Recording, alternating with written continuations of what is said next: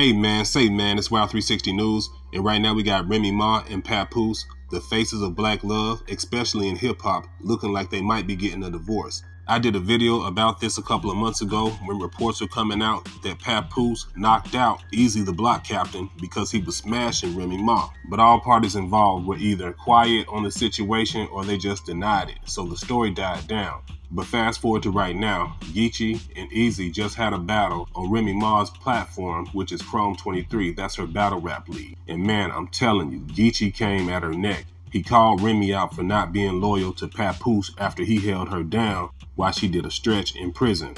And he called out Easy for not keeping the dirty deed under his belt, for putting Remy on blast and possibly ruining her marriage. I gotta keep it a buck, man. The bars were super vicious. Y'all need to check it out. Easy versus Geechee, Chrome 23. But what surprised me was when Easy came back and basically admitted to everything Geechee accused him and Remy Ma of doing behind Papoose back. And if there was ever a time during the battle when I thought it was all for the lights and the cameras and it's all cap and it's for entertainment and to sell tickets, well, when they interviewed Remy Ma after the battle, she spoke on a lot of things, but she never denied the accusations.